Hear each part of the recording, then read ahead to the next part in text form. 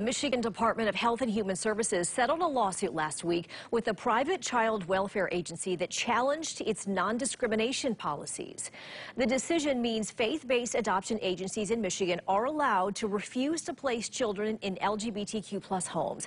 I spoke with the president of DA Blodgett St. John's, who tells me their organization values the support of all families in Michigan, especially at a time when the need for foster care and adoption is greater than ever.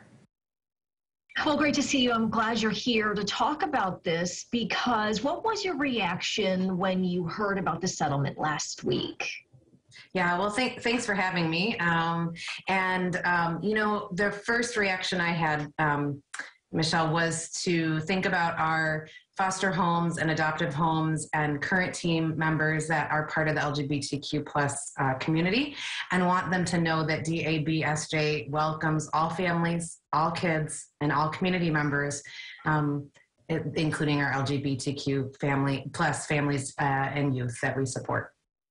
There are so many of them. Certainly, you're always looking for families to foster and to adopt, and this really seems like a disappointment and almost doesn't make sense. Well, with over 10,000 kids in foster care across the state, and 2,000 of those children having a goal for adoption, it certainly means we need more loving, safe, stable homes for kids to come to and heal from abuse and neglect that they've experienced. So at DA Blodgett St. John's, we're looking for the community to help us step up to help kids heal, right? And our kids are diverse, our families are diverse, and so we welcome diverse families to our door to help us support those kids.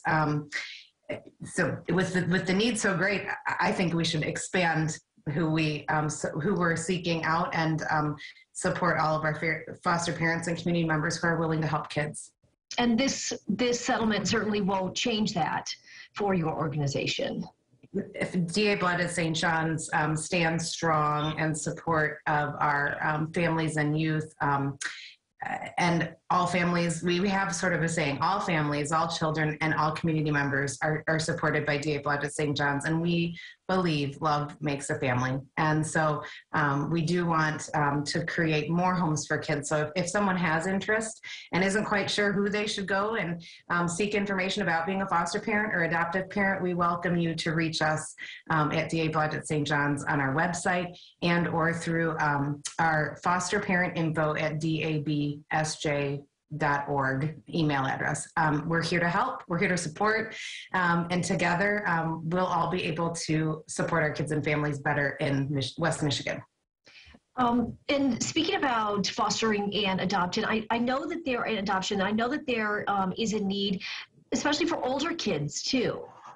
Yeah, thanks for bringing that up. We really are looking for more foster homes that are able to take children 8 years and older into their home, and certainly also homes that we're able to take sibling groups together. We want to keep siblings together whenever possible, and so we need more homes. If you have interest in supporting kids 8 years and older and supporting brothers, sisters, brothers to stay together, please see our website and or email that foster parent info at dabsj.org email address and find out more. We're here to help you navigate that too. Sounds good. Well, I appreciate your time today. Thanks so much. Thank you.